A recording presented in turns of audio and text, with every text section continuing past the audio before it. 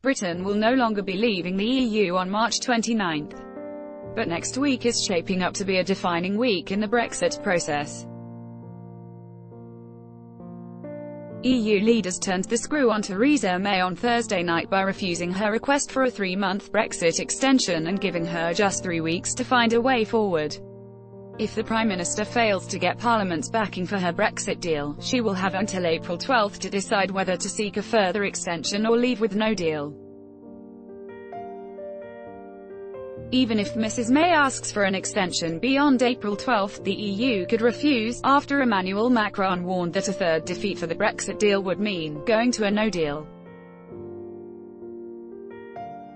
If Parliament backs Mrs May's deal next week,